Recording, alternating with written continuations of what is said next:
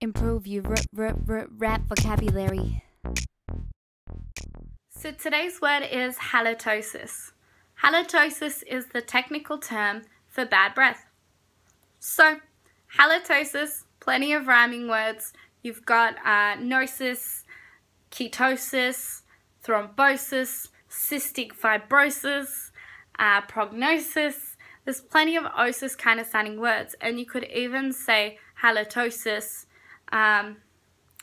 who knows this? Something like that. You could rhyme it with a couple of words as well. So halitosis talks about breathing, and I think that's really important when it comes to recording, performing, and rapping all together.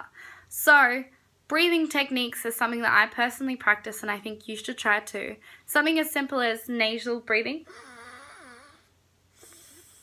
where you're breathing in one nostril and out the other, or just expanding your diaphragm, holding it, and then just learning to control your breath.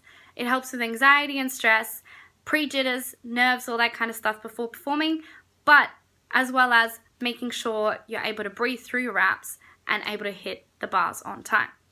So halitosis, we've got the word, we're going to rhyme about it now, and I'm going to put on a beat. Yeah. Halitosis. I feel the cystic fibrosis in my body, it's hypnosis. The way I just ghost this, the way I can toast this. Any way you get it, it's osmosis. Yo, it's like ketosis in my body reacting. The halitosis from my breath, I need a snapping.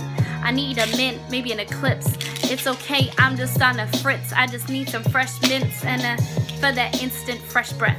I'll be doing this shit, you check like what's next. I'll be on some new breath and some new breathing techniques to heal my anxiety. It's okay, it comes over me sometimes and empowers my body. It just shuts me down like a mission pound. But it's okay, I know I must take over now and be the boss of my own body. I know this isn't nobody else's lobby. Nobody can stop me, and even if I have to have five coffees to send me off the fritz, it's okay because I'm in control of all of this. This is my vessel.